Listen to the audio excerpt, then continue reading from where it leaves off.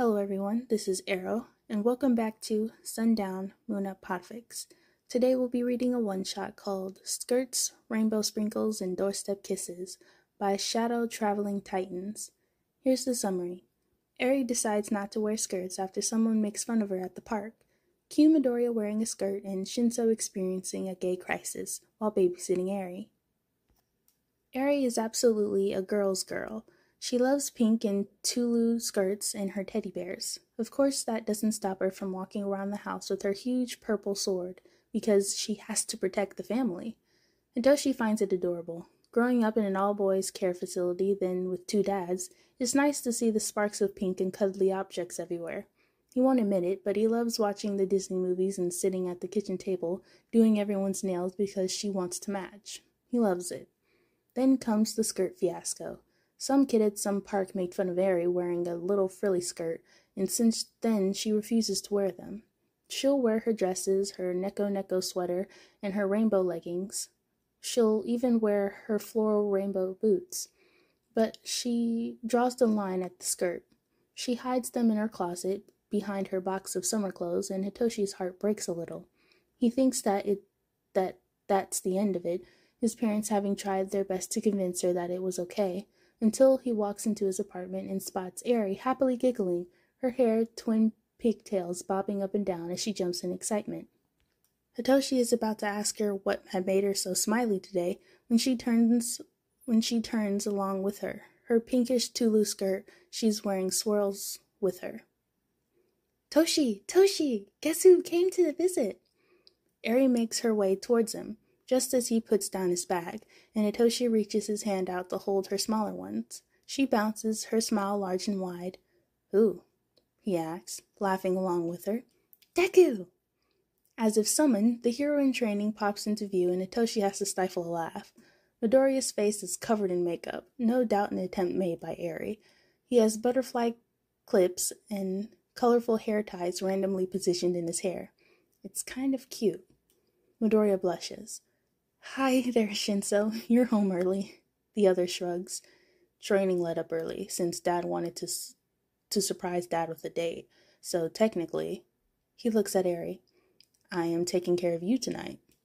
The little girl giggles, clapping her hands together. "Does that mean we get ice cream for dinner?" Shinsou grins. "Absolutely." He holds out his fist so Eri can bump hers against it. Shinsou turns to Midoriya. "You wouldn't tell on us, would you?" The other grins. "I wouldn't dream of it." Midoriya comes further into the room and Shinsou finally has a full view of his body. He's wearing one of his signature plain t-shirts, this one with the word dress shirt on it, and his signature red sneakers. What's new and currently causing Shinsou's brain to do backflips is the soft minty green Tulu skirt he's wearing. He must have spaced out because suddenly Eri was tugging on his hand, rather violently for a 6-year-old. "Toshi! Earth to Toshi! Let's go get some ice cream," she says. "Oh, yeah, we're going. He trails off before looking at Eri's bare feet. "You need shoes. We can't have you walking around in neko socks, now can we?" Eri smiles and runs along to find her pair of purple high tops that she suspiciously wanted after seeing Shinsou wear them before going out. Out of the corner of his eye, Shinsou watches her put them on, her tongue sticking out in concentration. "So," Midoriya starts next to him, "I take it you were surprised by the skirt?" Shinsou continues to look at his sister, but his hands end up rubbing the back of his neck and he laughs softly. Shinsou clears his throat. "Yeah, I wasn't expecting it." Midoriya laughs, the sound causing his stomach to flutter. "Mr. Aizawa actually asked me to come over today," he shares. "Told me about Eri and her sudden dislike of skirts, so I decided maybe if she saw someone she liked wearing one, she wouldn't feel so bad." Midoriya shrugged, suddenly rubbing his arms, shoulders hunching slightly. "I guess I do look kind of silly." He trails off. Shinsou immediately turns towards him. No, you look different, yeah, but..." He swallows, suddenly avoiding Midoriya's eyes. "It's nice. You look nice in a skirt." Midoriya smiles and he can't help but smile in return. Suddenly he's jolted by a small hand grabbing onto his. Stop flirting! I want to go get ice cream, she says, a slight whine in her voice, and Shinsou feels his face burn. No, just, Eri, who taught you that? His sister just rolls her eyes, and Midoriya looks like he's about to burst out laughing, despite the redness in his cheeks reaching worrisome levels. I have eyes, Toshi, she says, like it's the most natural thing in the world. Besides, Daddy and Dad do it all the time. This time, Midoriya does laugh, whether it's from embarrassment or the small show of attitude has yet to be determined. Shinsou can only hide his face in his hands. You're the worst, he murmurs. Eri, however, either doesn't listen or pays it no mind, because she marches forward to the door and both boys follow her dutifully, occasionally sneaking glances at each other and giggling. The ice cream shop is cute and close to their apartment that Shinsou feels safe enough to avoid his dad's. Eri bounces all the way there, swinging both Midoriya in his arms as she dragged them inside the fairy-lit establishment. All right, Eri, as the youngest, you go first. She looked at him and beams. Rocky Road, please, with rainbow sprinkles. Shinsou laughs, telling the counter attendant her order. He turns to Midoriya, who looks uncomfortable, but still holds Eri's hand and smiles at her softly. All right, you're up, Midoriya. The other boy blinks, pointing a finger at himself. Me? No other Midoriya. He deadpans. Yes, you. What would you like? He asks again, and Midoriya opens his mouth a few times before shaking his head. You really don't have... Shinsou and Eri look at him, and Midoriya sighs.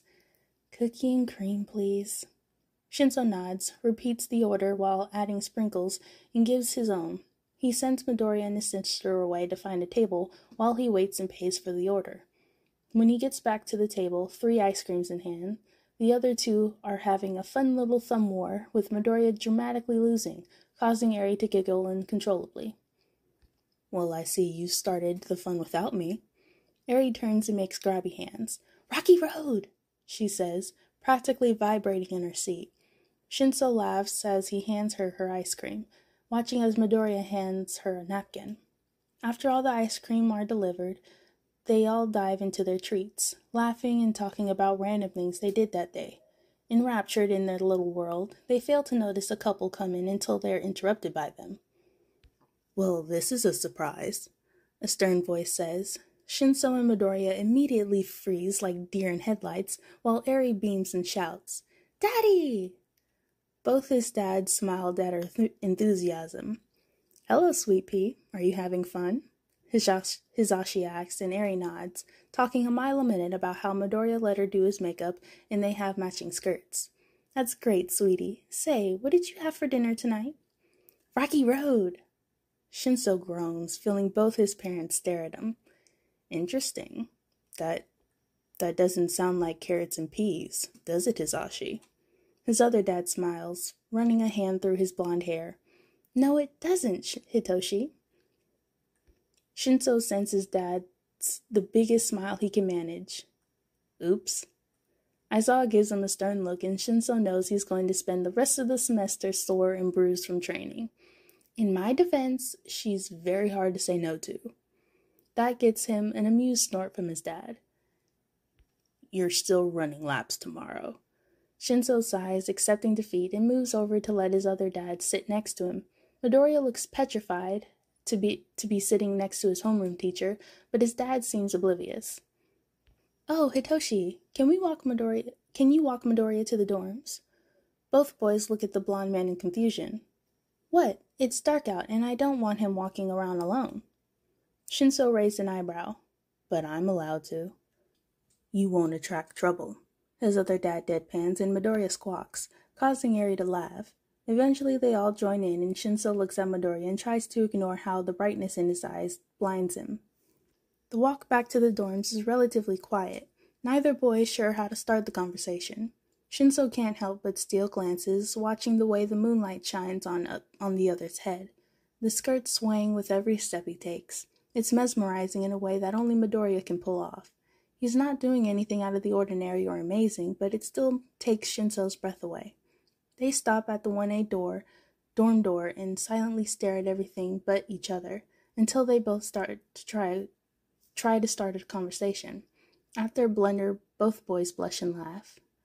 Thank you for walking me back to the dorms. Midoriya breaks the silence and Shinsou shrugs. I mean, it was mostly my dad's. He starts, but I didn't mind it. It's nice walking with you. Midoriya snorts. Even with my purple and glittery gold eyelids? Shinsou smirks. It's part of the charm, I think. Both boys fall apart laughing, wheezing slightly by the end, and Shinsou has to cough to remind his lungs that, yes, he does need oxygen to live. Once he's managed to calm down enough to talk, he bids Midoriya good night, the other returning the greeting with a tiny wave of his hand. Shinsou turns his back and walks close to 5 steps before feels a hand wrap around his arm. He goes to look, but is stopped when a pair of lips find his cheek, pressing the softest kiss anyone's ever shared with him to it. Midoriya leans back and smiles at him, small and shy.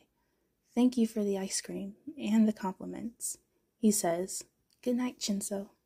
He walks away, skirt flowing in the light breeze, and Shinsou can only watch, one hand covering his cheek as is to keep it from fluttering away with the wind. Once Midoriya reaches the door, he waves, then enters, effectively leaving Shinsou alone to stare dumbly at the closed door late at night. Then he smiles, just as lovesick as he feels. Good night, Midoriya. Alright, everyone, that is the end for Skirts, Rainbow Sprinkles, and Doorstep Kisses. I really love the ship Shindeku, if you couldn't tell, so you're gonna see a lot of that. Thank you so much for listening, and I'll see you all soon. Bye.